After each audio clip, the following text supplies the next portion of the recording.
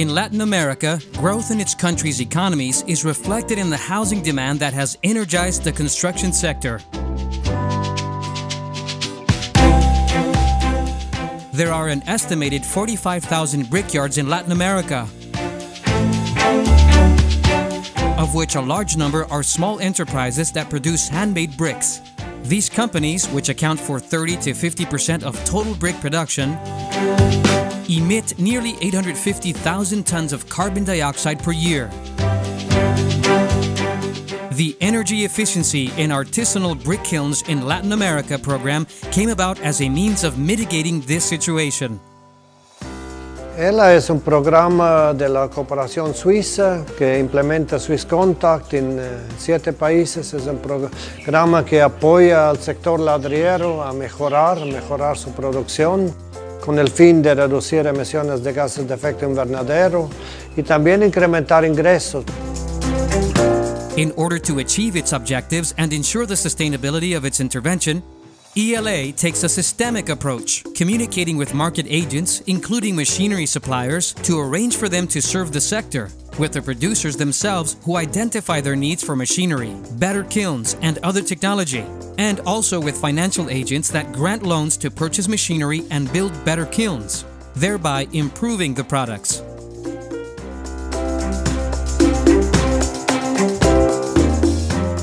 Como EELA me ha convocado, me ha asesorado con los ingenieros. Mayormente yo estoy atendiendo alrededor de Sucre a todos los fabricantes de ladrillos artesanales, como los que trabajaban manualmente, como se dice.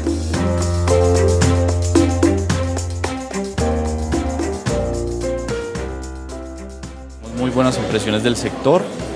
Es un sector con bastantes necesidades financieras. Es que hay un potencial inmenso de modernización tecnológica. Entonces, si hacemos mejoras ahí, seguro vamos a reducir bastante la contaminación ambiental y a la vez vamos a hacer que estas ladrilleras sean mucho más competitivas y puedan, digamos, trasladar esos beneficios al mercado.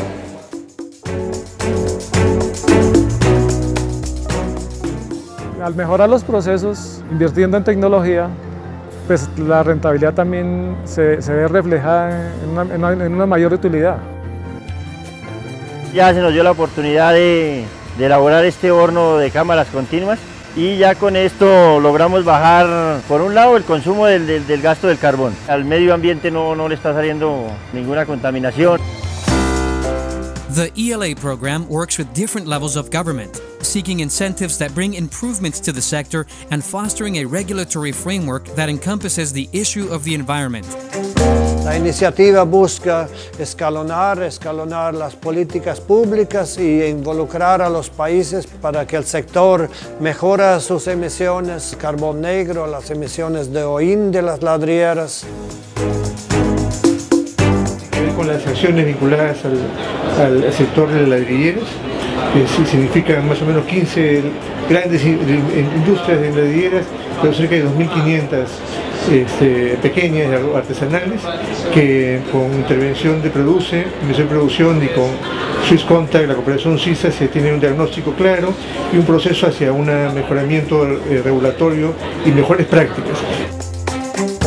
EELA is the first environmental program to operate with a systemic approach, which earned it worldwide recognition as a Momentum for Change Award recipient in 2013.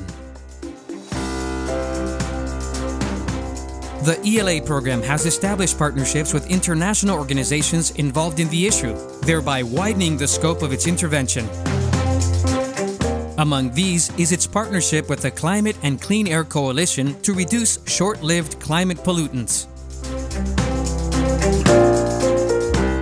The reason for this coalition to be founded was to really engage in a joint agenda on near-term climate benefits, while at the same time working on air quality and air pollution issues and measures, countermeasures, to address reducing open burning, etc.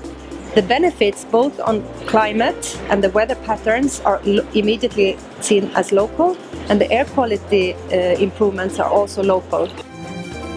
Las emisiones de gases de efecto invernadero por chimenea disminuyeron sustancialmente. Eso sumado al ahorro de combustible genera pues un mayor rendimiento y ingresos pues para la empresa. Sabemos que con la tecnificación y la implementación de estos equipos se disminuyen totalmente las emisiones de gases de efecto invernadero, viéndose beneficiada también la comunidad que está en nuestro entorno. El programa EELA es en realidad un caso concreto que demuestra que sí se puede crecer y tener menos emisiones. Y de eso trata el EELA.